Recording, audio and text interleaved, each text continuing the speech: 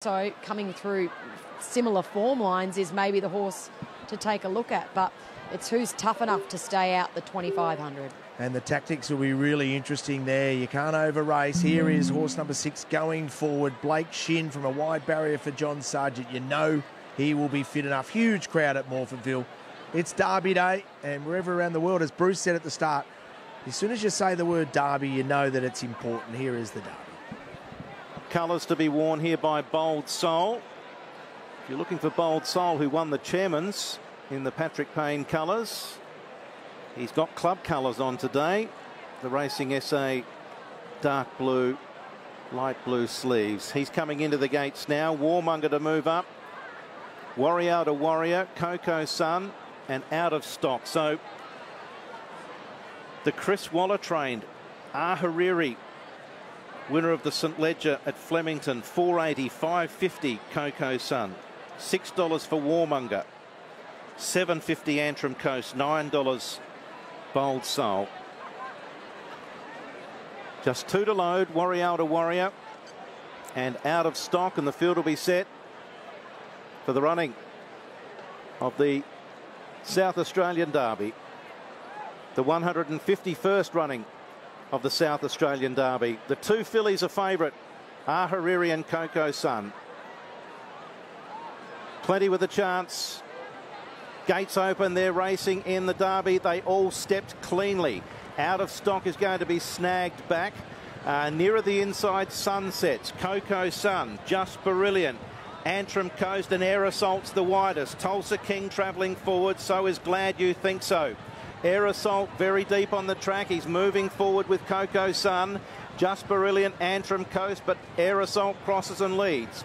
Air Assault has the lead. Tulsa King wider out, looking for the spot outside of him.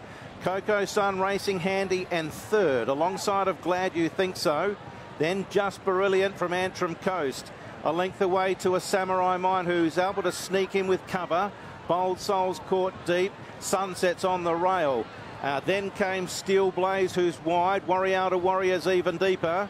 Gold Wolf next from Warmonger, who went back to third last with Shinjuku, Hariri, and 2 back last of all to the Kiwi, Out of Stock.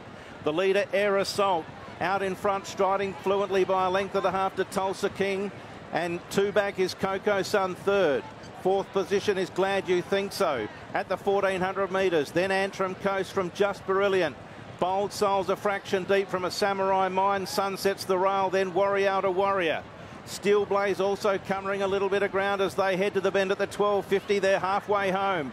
Then came towards the back of the field Shinjuku in company with Gold Wolf, who's about third last. Hariri, Warmonger, Out of Stock last of all. Leader down the side, Air Assault approaching the 1,000. By a length on Tulsa King, creeping closer. Here are some moves from the back. Steel Blaze gets moving, flushes a few out in the process. Bold Soul, Air Assault at the 800, about to be attacked. Tulsa King and Steel Blaze deeper out. Coco Sun sweating on a run behind the speed with Glad You Think So. Bold Soul, Hariri was moving forward. She then ran into traffic. Antrim's Coast was next. Followed then by Warmonger, who's well back, but he's going to have to come deep. So too Out of Stock as they race up to the bend. Air Assault kept finding 500 metres to run in the Derby. A narrow margin on Tulsa King. Coco Sun sneaking through on the rail to join them. Air Assault in front from Coco Sun.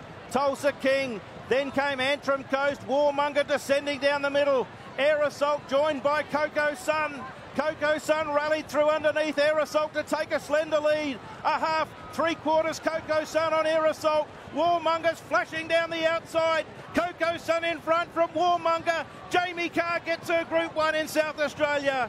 Coco Sun wins the Derby for the Mcevoys over Warmonger, and Air Assault a brave third. 4th, maybe Antrim Coast from Hariri and Tulsa King.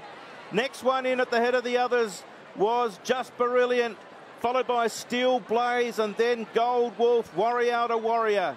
Next one in, tiring Sunsets, a Samurai Mine. Shinjuku's back towards the tail end. That is a peach of a ride. Jamie Carr, Coco Sun, Team Mcevoy. Now, don't be fooled. While she got the gun rails run and didn't go round a horse, she didn't draw an inside gate. She was in gate 8. How did she do it? I want to see the replay again. How did she get into that spot? And we were chatting about it in the run. You just wanted to be on her so far out. Air Assault was setting the tempo.